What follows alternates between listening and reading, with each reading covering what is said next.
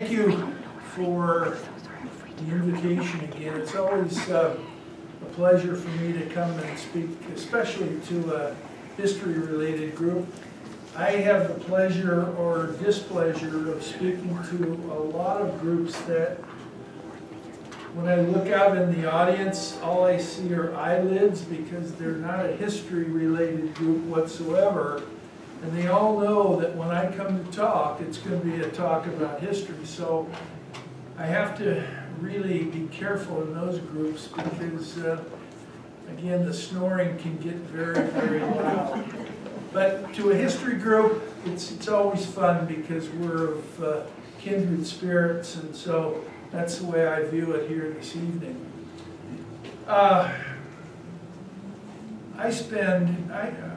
For some reason I calculated it the other day, but I've been doing Tulare County research for over 30 years now, and I tend to fall into the category of focusing on the ne'er-do-wells of society. I love the outlaws, especially in our early history. I really have a fascination with that part of our history. And so I guess that's one of the reasons that drew me into this particular topic that I'm going to talk to you about this evening. And that's Joseph James DeAngelo, the Visalia Ransacker. Rarely do I have a spot in the history that I research.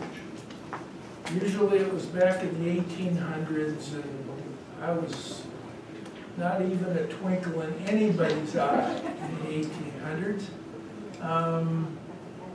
But I love the outlaws, and I love the bad men of our past, and I like the cops that kind of tried to keep them in line as well. Well, this case, I actually was with the Visalia Police Department at the time that Joseph DeAngelo, the ransacker, was doing his capers in Visalia. I've been with the department about 2 years when he started to do his crime spree, and got involved in this case to a very minor extent. But again, it was kind of a different thing for me to look into the historical story and have me be in it.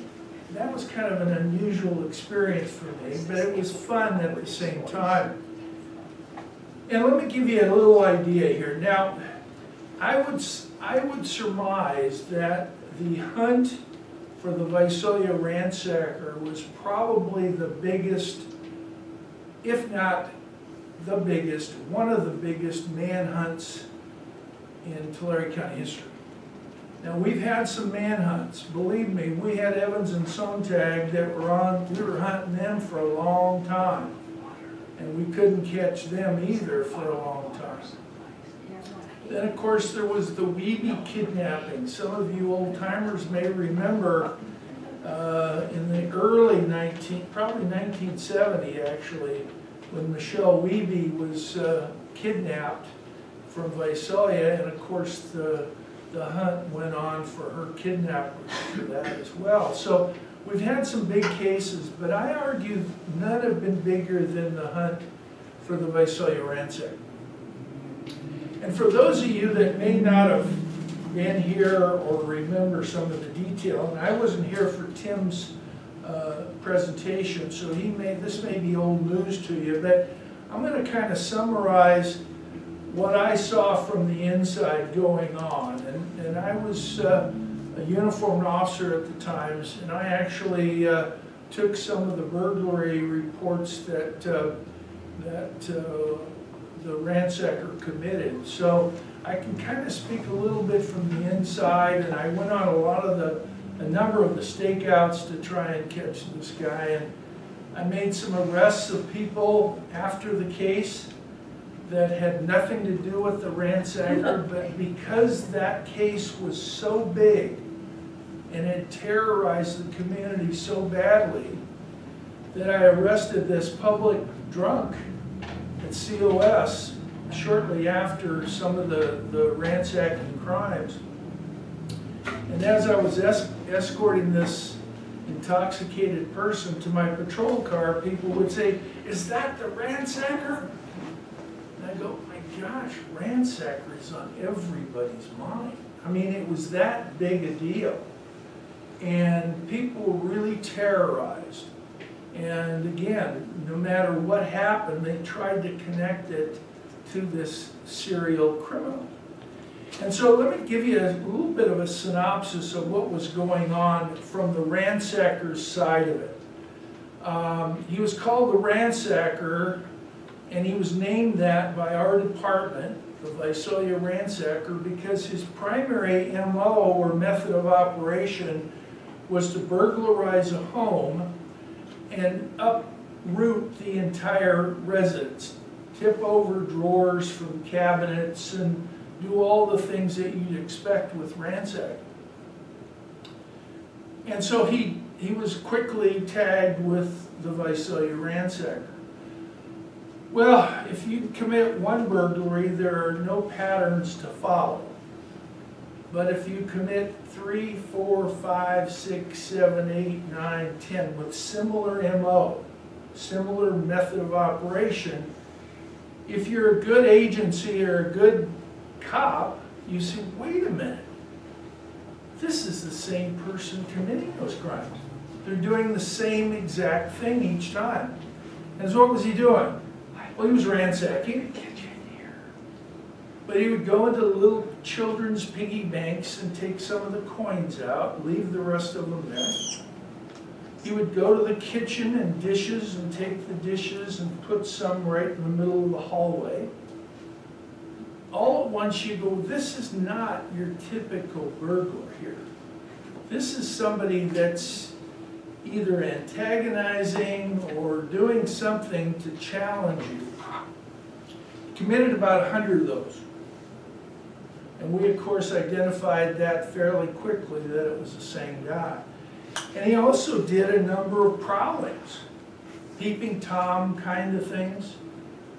And rarely do you do reports on those unless there's real evidence that somebody was actually standing at the window, you see footprints, or you've got some credible evidence to believe that there was really a peeping Tom there. I mean, people say, I heard somebody at the window. Well, it could be a cat, it could be a dog. You go to the window, there's no footprints in the dirt, so you start to wonder, was it really a prowler? So you don't take a report on a lot of prowling calls. And so those weren't as easy to track. But we later learned that many of the prowling calls were the ransacker at the same time. Not necessarily doing burglaries either, but peeping in windows and looking at things going on inside the home. So that was an MO thing that was going on with the ransacker. And the ransacker do other things. Would take undergarments, especially women's undergarments, and would drape them over a sofa and set them on a chair. And all at once, your keen police mind sprang into action. You said, wait a minute, there's something weird about this particular case. That's not your typical burglar who's trying to steal something to sell it to make some money to buy drugs. That's not this person. Guns would be taken. Jewelry would be taken. One earring sometimes. One earring would be taken. Eventually we concluded that was sort of a trophy kind of thing, that this person was somehow excited about this, would take that one earring with him when he left. And so all at once things started to get really strange, and you started to wonder, this guy potentially could be a violent person. And up in the early 70s, there was no violence that we knew of. It was all ransacking, property damage, property stealing, peeping, you know, that whole prowling thing. But we saw the way that some of the sexual overtones of the method of operation began to really make us wonder what was going on here and what the potential was for this character. And so for 2 or 3 years, he would go in and he would do his thing, and sometimes there was a bicycle connected to it, like he rode in on a bicycle and put it against a door or a wall, and a stolen bicycle would be reported, and so we were starting to try and connect all these things, and we had an anti-burglary team at the time. And we got a federal grant to create this anti-burglary team, and they, of course, were the ones focusing on this pattern of burglaries and trying to connect the prowling as well. Another thing he'd do in the residence, I almost forgot this, was kind of weird too, was he'd take blue chip stamps. I mean, rarely do you have a burglar who's targeting blue chip stamps. I mean, they might have been valuable at the time, but there was no quick market to sell blue chip stamp books. So again, it kind of set this person aside as somebody that was really somebody that needed to be watched, but was out of the ordinary. Always wore a ski mask when he was observed, and he would be observed periodically lurking in the darkness around homes. And people would just say, that's a prowler, or that's a guy who lives down the street, or coming up with all sorts of reasons why it wasn't a concern. He would hit areas where there was either a ditch, a dry ditch behind the property or alongside the property, excuse me, or a path that cut through a residential neighborhood. What we found, eventually we connected some of the pattern, is that he would use those dry ditches and those pathways as a way to get in and out without having anybody really spotting. He could ride his bike down there too, and it was always at night, always under the cover of darkness. So this is what was going on for about 2 years in Visalia, and we were focused in on it, but more and more we became concerned of the unusual nature of the crimes. It was not your typical property crime person. It tended to point to a potential crime against a person because of some of the sexual overtones and some of the things that were done inside the residence. So in the thing sort of came to a head, really, in, I'll give you the exact date. It was September the 9th, or September the 11th, 1975. And that day, that evening actually, at the home of Claude Snelling, who happened to be a COS teacher in the journalism department. 45-year-old man was at home with his family and his daughter, living in their home not too far from the COS campus. And around 2 a.m., a masked man came into that house, grabbed the 16-year-old daughter, and began escorting her out the back door of the residence. Dad was alerted, Claude Snelling was alerted, went to the back door and said, "Hey, that's my daughter," words to that effect. And all at once, he pushed the girl to the ground as he's heading over the back fence and shot Claude Snelling as he was standing in the doorway of the back door. And that was on September the 11th, 1975. And all at once, he became connected to this string of burglaries, prowlings, And the conclusion was that in fact he was progressively getting more bold and moving more toward harming individuals rather than just stealing property. So, she was saved. Her dad died in the process of saving her. That was big news. For those of you that lived in anywhere in Tulare County at the time, that would have been big news. A father protecting his daughter was shot and killed by this kidnapper. So all at once we moved from anti-burglary team investigating a series of strange burglaries. We created a Visalia Ransacker investigative team. It started right after the Claude Snelling shooting, because we realized this is escalating. He has now got to the point where people are losing their lives because of his actions.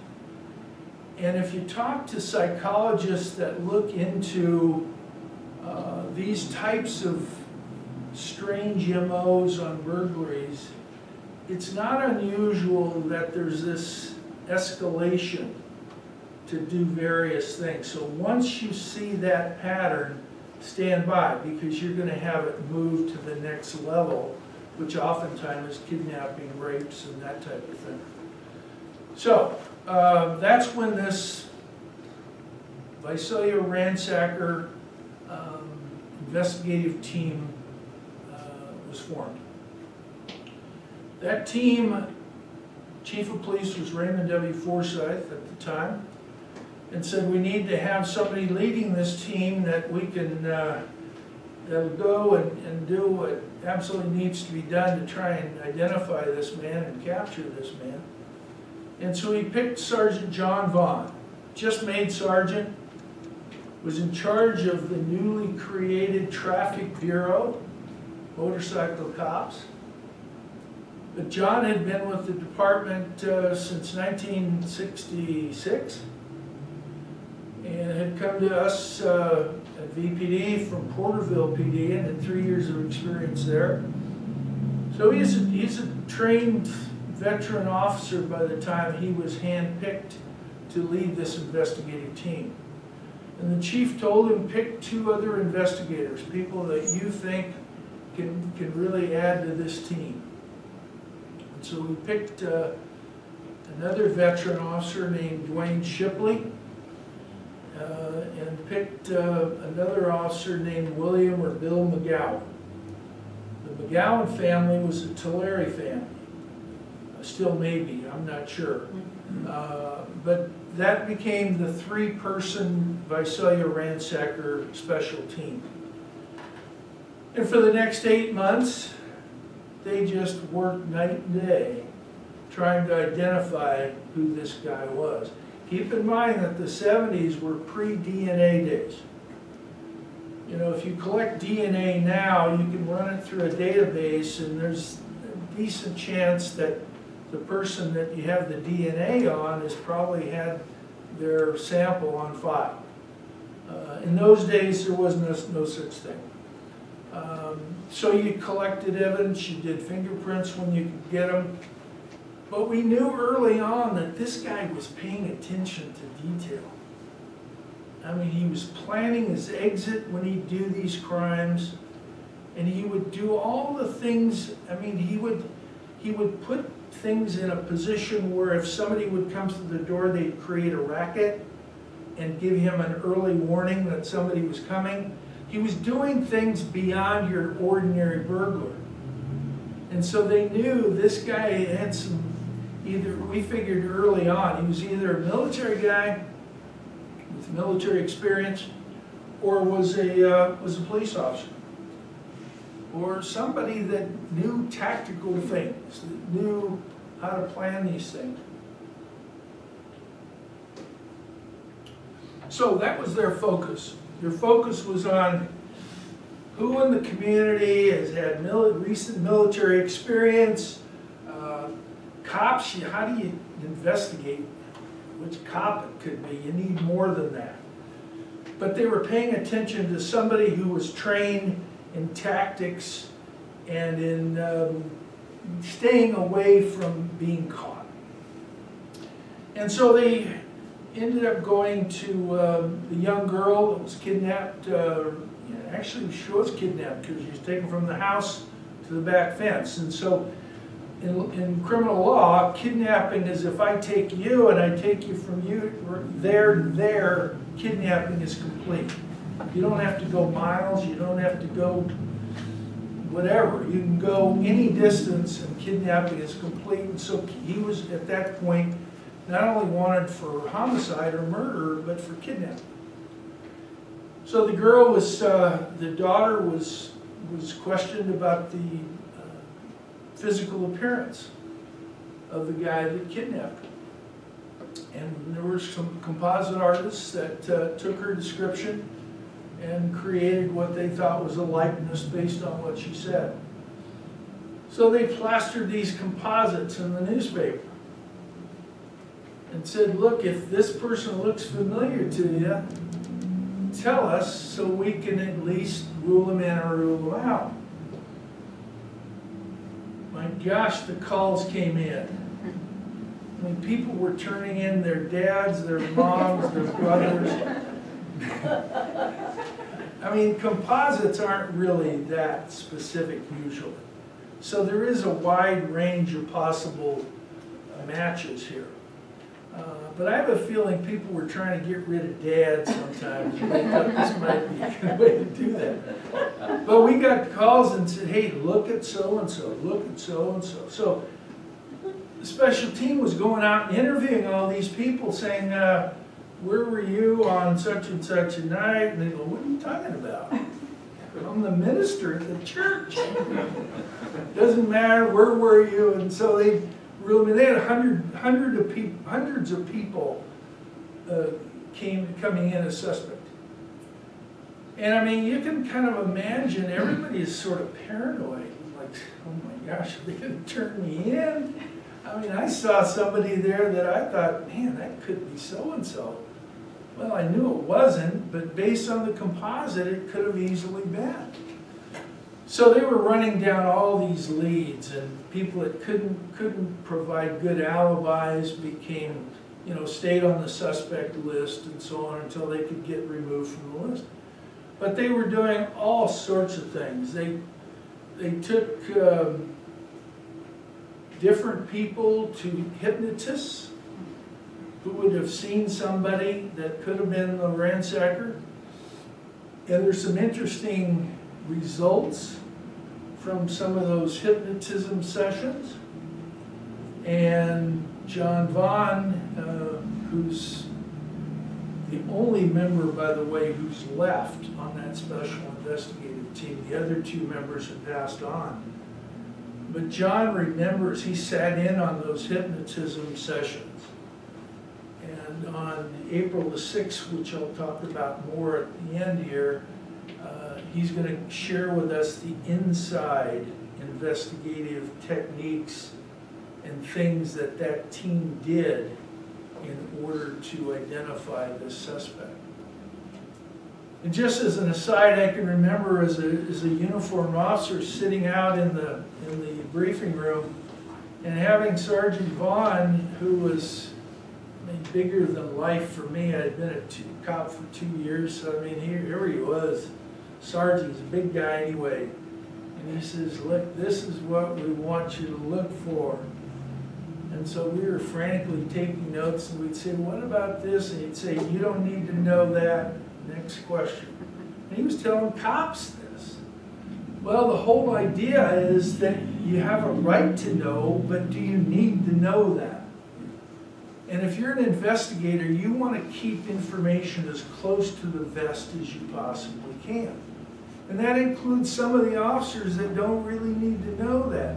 Because if they go home and tell their spouse, and the spouse tells the cousin, who now tells the whole church congregation, all at once these little minutia pieces of the investigation are no longer your secret. They're out in the world.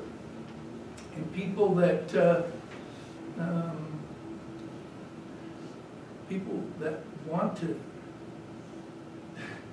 It's always been hard for me to understand people that said, look, okay, I did it, and they weren't even in the country.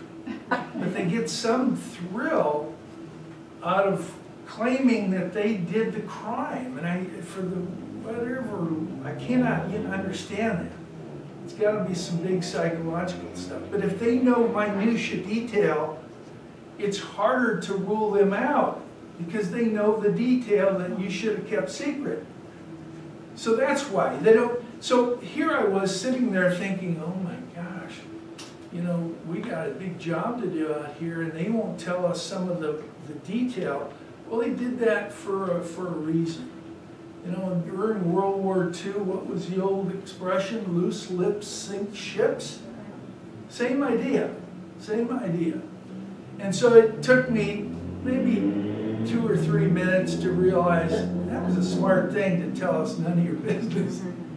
We didn't need to know it, but there were certain things that beat cops needed to know, and that's the things he shared with us. So the session, and I'm jumping a little bit ahead, the session on April the 6th, John is going to spill his guts. And John is 80 years old, but he's got a memory like an elephant. And he lived and breathed that case for 8 months plus. And he gave me some teasers, and there's going to be some interesting things that he's going to reveal on April the 6th. And I might as well, I'm getting into it already, so let me just hand these out. It's a free event. I don't know if I have enough. But all the details should be on there, and if it's not, let me know. But he's going to sit up on stage at COS in the Ponderosa Room lecture hall. And he is going to tell us what went on inside that Ransacker Special Investigative Team. And that's going to be a big deal. It's going to be a big deal for me because he has not shared a lot of the things that he is going to tell us, even with me in advance. So, anyway, that's what's coming up. John Vaughn is a big deal. He's 80, he's sharp as a tack. And when I retired in 1997, he retired in 1996, and he told me when he retired, he said that was his biggest regret, is that he wasn't able to come up with an identification on the ransacker. And the interesting story, and he'll talk about this too, and in that team stayed together for 8 months, and then they finally ran out of leads to pursue. So it became a cold case at that point. I mean, it was still open, but it was a cold case in that there were no new leads to pursue. And so they disbanded the unit, and we were all on the alert, but so for some reason after the Snelling homicide, the burglary stopped, the prowling seemed to stop, and no one could quite figure it out, but we all kind of figured, you know what, the guy stopped doing this, and if he doesn't do anything again, he is going to escape being convicted or being arrested for this offense. And that was not a pleasant thought for us. And as the years went on, we all began to wonder if this guy was ever going to be identified. Maybe he was already dead. We didn't know. Maybe he was in prison and we just didn't know who it was. But we were all concerned. All of us that worked that case in any small or big way kind of expected this to go nowhere. We were never going to find out who this guy was. But a funny little story, in 1977, Snelling was killed in 75. the team disbanded in late '76, but in '77, the team sort of resurrected itself and went up to Sacramento because they were noticing that Sacramento was having a rash of crimes, similar type crimes, more violent, but similar. And they went up there and they brought the MO of our ransacker to that investigative unit at Sacramento County. And we said to them, I think you need to look at the Visalia Ransacker as being your East Area rapist. And that's what they were calling their guy up there, East Area rapist. And they looked at our investigative team and said, where are you guys from? Tulare County? Honey, what do you know about this? You guys aren't real cops from Podunk, Visalia? Come on. So they said, look at the MO factors, compare them with yours. And they said, we'll do that, but hey, thanks for coming up anyway, and we'll talk to you later. And they basically poo-pooed our investigator. And guess what? When Joseph James DeAngelo was arrested, and of course much earlier than that, but it was totally confirmed that our Visalia Ransacker was the East Area rapist up there. And the same was going on in different parts of California. In fact, he was called the East Area Rapist. Let's see, what were some of the other titles? Original Night Stalker, because he was doing some crimes, I think, in the Bay Area as well. And ultimately, he was called the Golden State Killer, and that's what we know him as today. When you see the headlines in the newspaper when DeAngelo was arrested in 2018, and he finally admitted and confessed, he was known everywhere as California as the Golden State Killer. Well, just think about that. The Golden State Killer had his start in Visalia. That's pretty historic. Now, it's nothing to be proud of, and I'm not hanging, Tulare County on a flag and waving and saying, hey, we're great. No, that's bad, but it's our history. And had I not wrote my book, Wild Tulare County, 10 years ago, DeAngelo would have been in my Wild Tulare County book because he was that nasty and that bad. But that's just the way it is. But anyway, we were found to be correct when we linked him to their crime guy, their East Area rapist. And so they ended up, in a sense, apologizing for basically calling us a bunch of country bumpkins, because in fact it was the same. And when DeAngelo was arrested in 18 and pled guilty in, I think it was 20, he was sentenced in 20, arrested in 18. He pled guilty to 13 murders, 13 kidnapping cases. Now, we know he did more than that. We know his crime spree was much larger than that. He just decided those were the ones he was going to take the heat for, and he pled guilty in exchange for taking the death penalty off the table. So his case was not going to be prosecuted as a death penalty case, and because of the plea bargain that was created to get him to plead guilty. So 13 murders, 13 kidnappings. He's now sitting in Corcoran State Prison.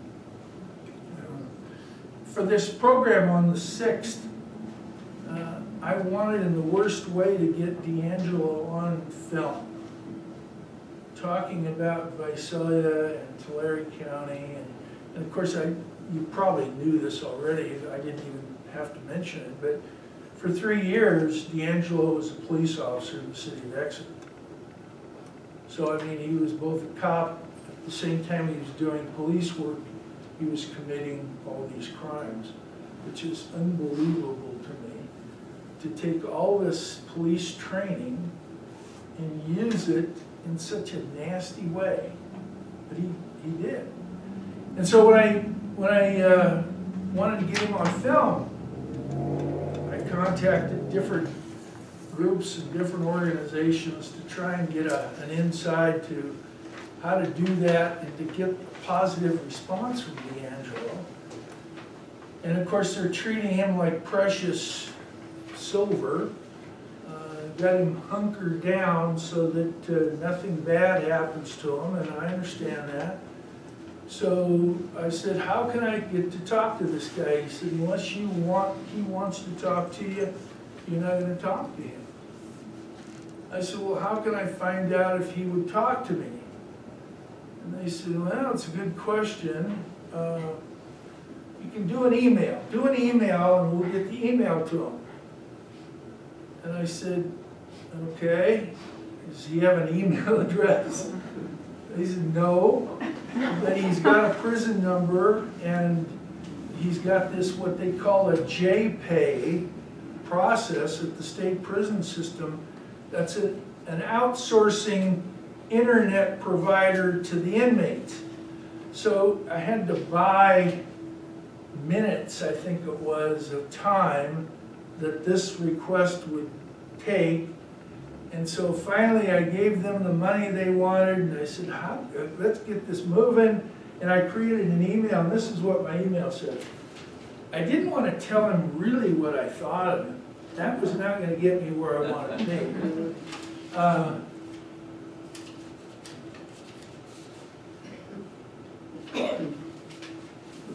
I lied to you. I didn't bring that. Darn. It wasn't any big deal. I can paraphrase it.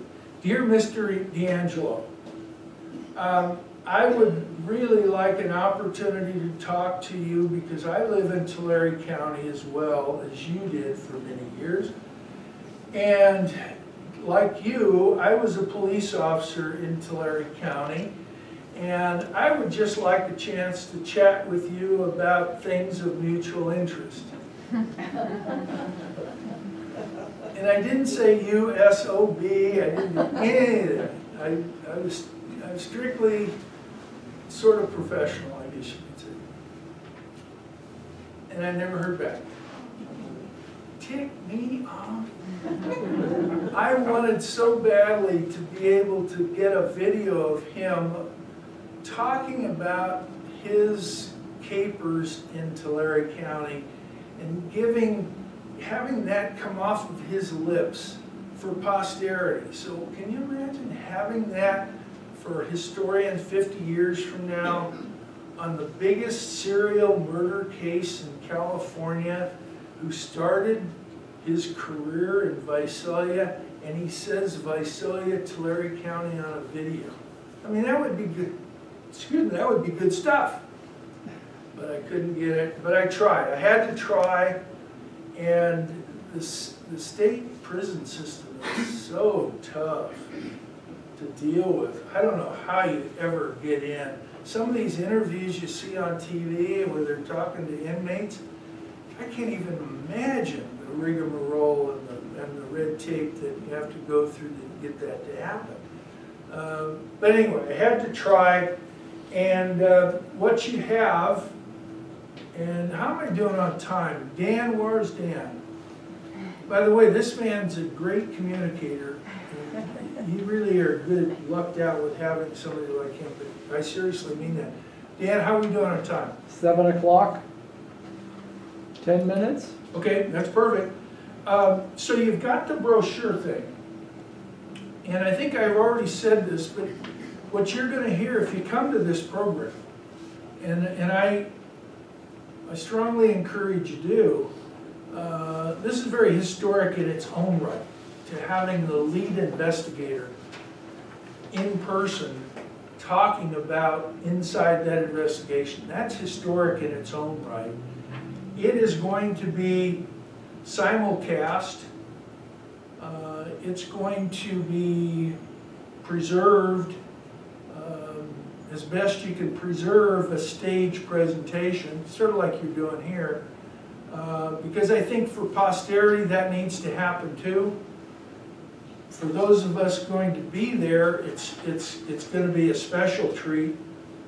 But for historians 50 years from now that are going to do some kind of analysis on what was going on in Tulare County during the mid-70s crime-wise, I mean, this is going to be a very valuable taped interview for them to refer back to. So that's going to be a big deal. And when I talked to Brent Calvin way back when I was first scheduling this, Brent's the president of COS, and I was kind of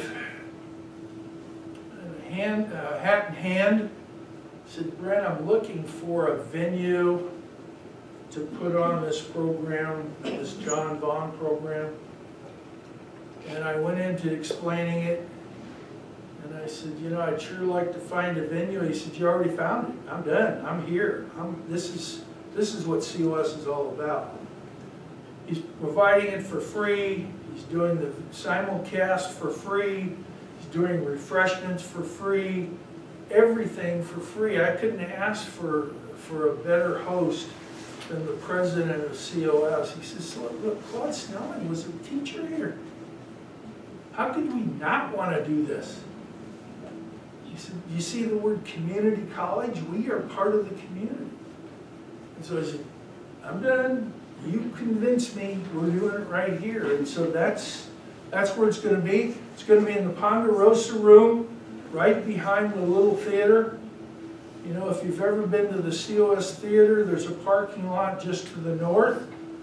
Park in the same parking lot, and instead of going into the theater, you go one building inside campus, and that's the big Ponderosa lecture hall. It holds 240 people. I can almost guarantee it's going to be standing room only.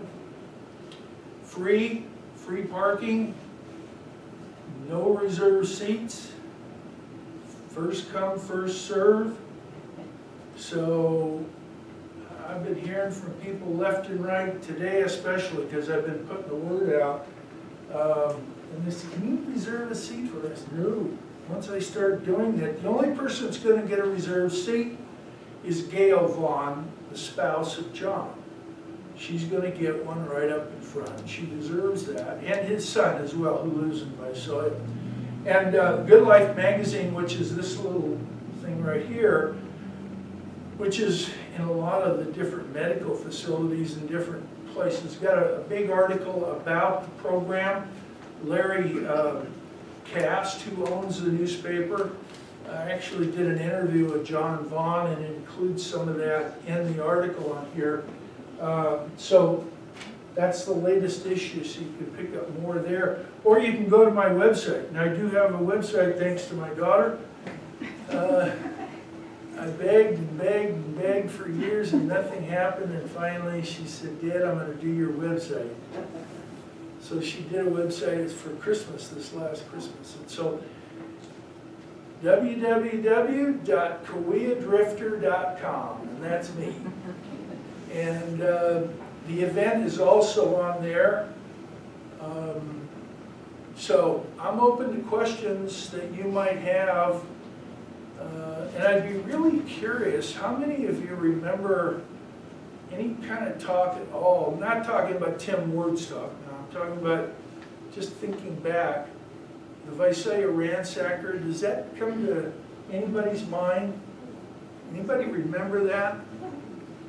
Yeah, and it's amazing to me, and I was a cop at the time, so I wasn't really, I mean, I knew it was a big deal, but I wasn't really terrorized by it. But a lot of people were. I still get people today giving me a ransacker story.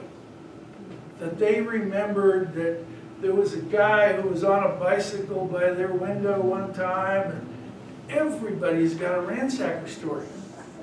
And there's going to be an open mic too, by the way, at the event, so that people that have questions, maybe a comment or two, can make them. It's going to be a big deal, and it's going to be historically so important. And it's hard to, for me, being a history buff like I am, I mean, I think back to if somebody, one of the lawmen in the 1890s who was chasing Chris Evans, would have sat down and recorded what was going on during that manhunt. Can you imagine having access to that now and thinking, whoa, have I got some inside information? We're going to have that now with the biggest serial killing incident in California. The Golden State Killer started right here. And again, not to be proud of, but it's our history. Take it or leave it. Yes, ma'am. Have you tried talking to any of the guards at Corcoran? Isn't he still at Corcoran? He is.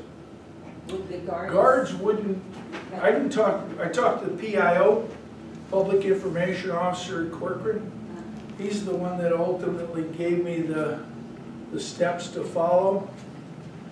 And I said, how do I know that, I didn't want to be rude. I said, how do I know that the email I send is actually going to get to DeAngelo? They might have said, I don't know. I know I didn't get a response. My cross-street neighbor is a guard there, and I thought maybe I might bring it But I mean, up. I can't imagine a guard taking it on their own and slipping a note to Stan. Oh, I think that might be an easy way to get fired. Yes, ma'am. When did he move from Exeter? He was there from 73 to 76. And it just so happened to coincide with the stopping of the burglaries in Visalia. So did it stop? No more burglaries or incidents after the Snelling? That's pretty much it. Now, I can't say specifically whether none happened, but virtually none happened. All of those dots, his leaving Exeter, the stopping of the burglaries, the Snelling homicide, all was right in a line. When the And then their crimes in Sacramento started right after that. I mean, it's... when the officer was shot in Visalia, shot in the hand, I think it was. Yeah, September of 75. Was that before Claude Snelling? Excuse me, no, it was 3 months after, December of 75. Yeah, he was on stakeout and was sitting in a garage in an area that the ransacker was hitting, and he saw movement, and of course this is after dark, he saw movement, and he thought, oh my gosh, is that the owner walking their dog? They told him, don't come out, but still, in darkness, do you think that's the prowler, or that's the homeowner? You know, you're going, oh my gosh. Or was it his partner? Because they were both set up in the same general area. So he hesitated. And he confronted the guy, yelled at the guy, and the guy squealed in a high-pitched squeal, turned and fired. And McGowan, Bill McGowan, the officer that was on stakeout, was you're always trained in law enforcement to hold your flashlight out from you when you're shining it, because any shooter will aim for the light. So he aimed for the light, which is another thing that DeAngelo knew, is he hit the flashlight and the bullet fragments, shrapnel basically, went into Bill McGowan's eyes. Let's do a real quick, Dan, can we do the real quick thing on the photos? And these are in no real order, but I'll kind of give you a short little deal. If you just go one right after the other. There's only 16, so it won't take you long.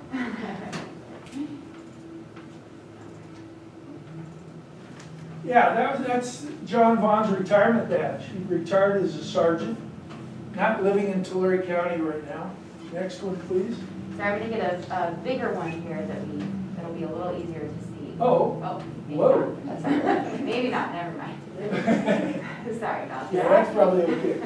Okay, this is when DeAngelo was in Exeter PD. This would have been taken probably, I think this was taken basically when he was signed on, so this would have been 1973. After we found out who it was and everything, has anybody ever come forward? I worked with him. You did? No. Oh. Like from Exeter or whatever, a policeman that would say, I always thought he was kind of weird. Not to me they haven't. In fact, Okay. I've heard stories that they say, Joseph DeAngelo who? Okay, so he wasn't. So I think there might be amnesia Uh-huh. creeping in with some. I mean, who wants to claim this guy, right? Yeah. That's him, arrest shot right there when he was arrested in 18. That's when Visalia, see the Sacramento Union newspaper, rapist Visalia case is tied. They resisted that and finally had to admit it was correct. They were the same. And that's how the Sacramento Union newspaper. And there's a composite with two different versions of that. But you probably know somebody that looks like that, right? I mean, that's the nature of composites. Next one, please. Yeah, a little different side view there, I think. Next one. That's Bill McGowan, shot with his shrapnel in his eye from the flashlight. That's the article that announced Bill McGowan's hit by the ransacker. Ransacking fits, yeah, okay, there. No, ransacking fits familiar pattern. I mean, pattern with him was critical because that is exactly how we were able to identify from the reports now. Keep in mind, many crimes are not reported. And I suspect there were a lot of ransacker crimes that were never reported because people say, what are the cops going to do? He just threw a bunch of stuff on the floor. Just pick it up and let's go on with our lives. So there's probably more burglaries, some of which unreported. Next one, please. Dwayne Shipley's middle. He was part of the investigative team. Bill Whitman, sheriff. You see Bill on the lower left there. He was a sergeant with the department at the time. Next one. John Vaughn, upper left. To his right, as we face it, is Bill McGowan. Next. There's John in retirement. He looks pretty close to that today. He got a little older. That, of course, is the newspaper article when Claude Snelling was killed. Next. This is some of the paths that we found he used when he went into residential neighborhoods, because it was, at night it's so dark, he could sneak in, sneak out, trees, shrubs to hide in, Next one, please.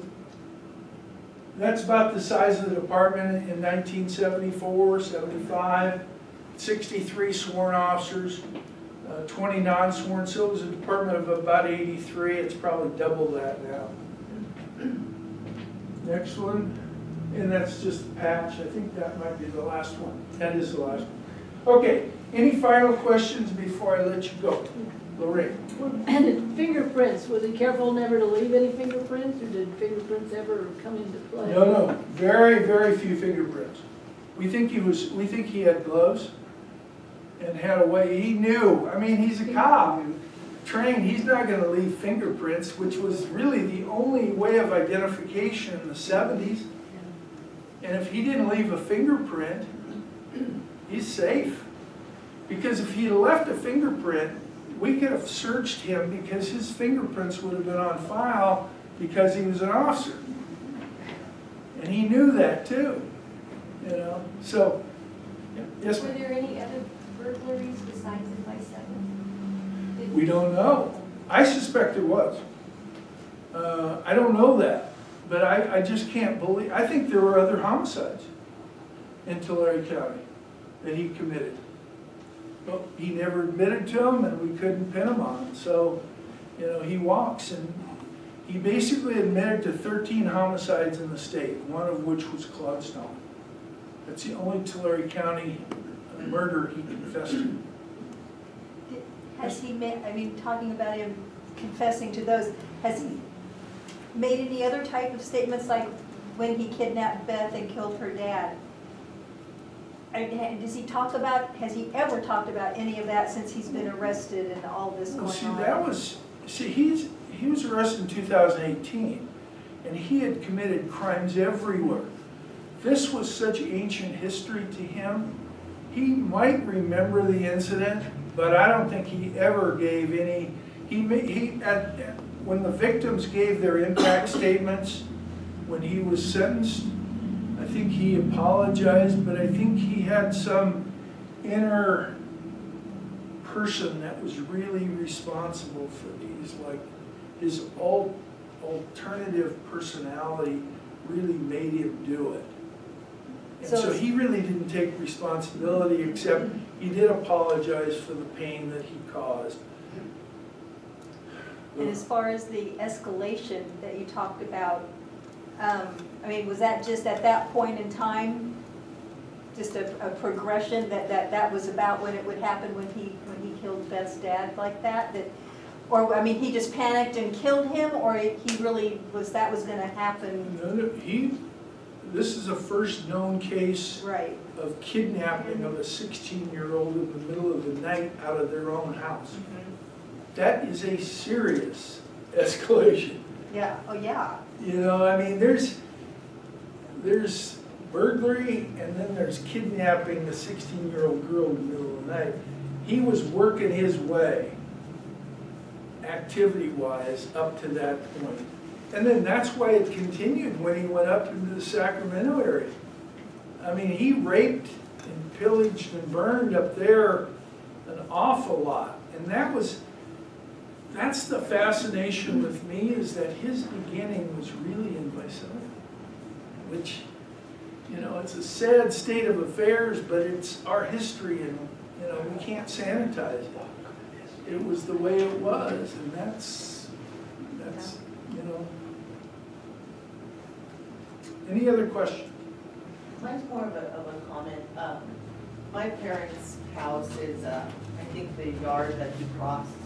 See, a Ransacker story. They're everywhere. That he crossed through after the snelling, the fence that he jumped. My parents, growing up, would tell us about that. And as kids, we were like, that doesn't like, well, this sounds made up. And there was a gentleman, when he would randomly show up on our cul-de-sac on a bicycle. Is this before this now? Like before 2018. No, but I mean, we're talking. Yeah, this is probably late 90s. Oh, okay. Yeah, and he would park his bike on the corner of the house across the street and just stare at my parents' house. Oh. And so for the longest time, my parents thought that that was him. Like, that was the guy coming back to look. But now that they have seen what he actually looks like, it's just a separate weirdo. Well, and you know, you will not hear from me or anybody on the stage on April 6th mention that address, the Claude Snelling address. They don't obviously live there anymore, but I don't want to create misery on anybody's part. And you know, I feel a little badly because of Elizabeth, the daughter, who still lives in Visalia, doing this. I mean, she loved her dad, obviously, and if you listen to her impact statement, you can still see it on YouTube, by the way, if you look up Ransacker victim impact statements. And that really tugs at you. And I made some inroads to try and talk to her, and I didn't go direct. I used some intermediaries that were mutual acquaintances of her, and I never heard back from her. So I feel a little bad that I'm resurrecting something that involves her dad and her life, but at the same time, you know, she doesn't have to come. And, you know, I'm not going to give her address. I'm not even going to mention her name. And so, you know, I'd love to have her there. I mean, can you imagine the value of having her go into the detail of that kidnapping? I mean, from a history point of view, take the emotion out of it. From a history point of view, to have her to climb inside her head and talk about that 16-year-old kidnapping victim, that'd be powerful stuff. But the emotion would have to be very, very tough, and I don't really have an interest in doing that to her. She's suffered enough. I mean, when you think about, you know, your dad killed, trying to save you.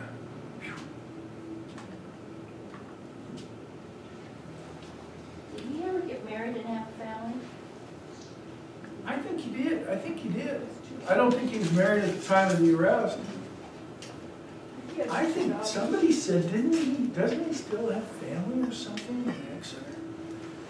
I thought I heard that. I've not pursued that. This has got to be terrible for them too.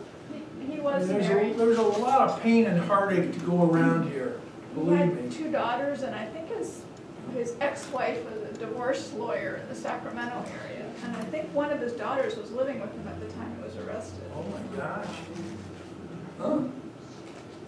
And he left Exeter PD to work for another PD up in Sacramento, and I forget the suburb of Sacramento, but I think I read where while he was working there as a police officer, he got arrested for shoplifting. And then, of course, his police career ended.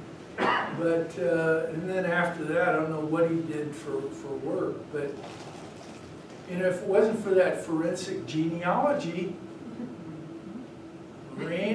genealogy, forensic genealogy, you did, is that what Tim Ward talked about? Yeah. Yeah, see, that's what you talk about, getting a boost for your line of work, huh? Genealogy. You guys got a red star for that one. But that's a big deal. Big deal. You can watch all the true crime shows on TV now, and half of them are solved through forensic genealogy. That's something we didn't have. Do we have time for one more? Do you know how many of the victims he called after the fact? I'm sorry? I read online that he would call his victims. Do you know how many he had called? I don't know, that wouldn't have been here. That would have been up someplace other than here.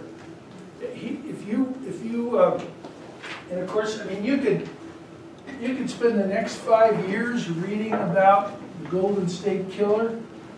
And I just have 2 books. One's called Visalia Ransacker, and the other is I'll Be Gone in the Dark.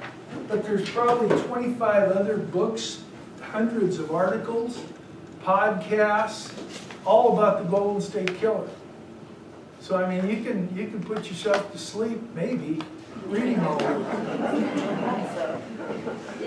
Did the police ever do a profile, and then when he was caught, connect the, you know, see how close it was to that profile? I don't know. That's a good question for John, because when I talked to John after the arrest, and I couldn't help it, I had to call him up because I had to know what he was feeling. And of course, he's going to tell us that on April the 6th as well. He might have done something. I don't know. He's got a binder on the Ransacker this thick at his home, and he's boning up because I told him I'm going to get nasty and deep and dirty with you, so be ready. And he said, okay, I'll be ready. I said, I want all the secrets out on the table. So he promised he'd do that. You gonna write a book afterwards?